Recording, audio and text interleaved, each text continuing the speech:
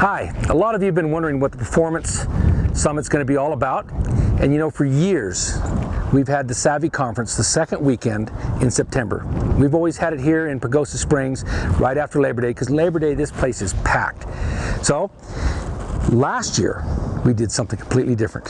What we did was we had so many requests for people to be able to have the Savvy Conference come to them that's what we did. We stopped the Savvy Conference here, put the Savvy Conference on the road, brought it to thousands of people around the country, even went to Australia, and it was a success. So we have come up with something we've never done before, something that is way beyond the Savvy Conference. We are doing the Performance Summit. Now here's what's going to happen. We're going to share with you how, after level 4, what life can be like. We're going to share with you about how to use it for performance, how to use it for practical and purposeful uses, and for sport. Now here's what the deal is. You ready?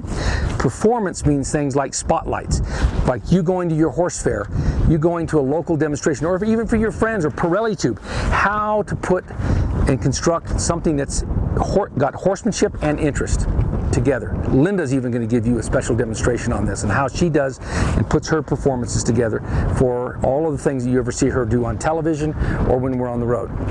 The sports, we're going to have racing, jumping, dressage, reining, all the cow working events and the speed events such as barrel racing, pole bending, stuff like that. We're going to show you how the foundation leads to the specialization. The other thing we're going to do is the practical aspects, how to use the purpose-driven horsemanship for all of the things that you're wanting to do. In other words, if you were a cowboy, if you were a policeman that wanted a mounted policeman, a horseshoer, a farrier, anything veterinarian, something where you're going to be in that practical or purposeful environment, what are the things that you need to know, what are the things your horse needs to know, so that you can have real savvy and have your horse become your real partner. So, this is going to be the second weekend in September, and we cannot wait to see you there.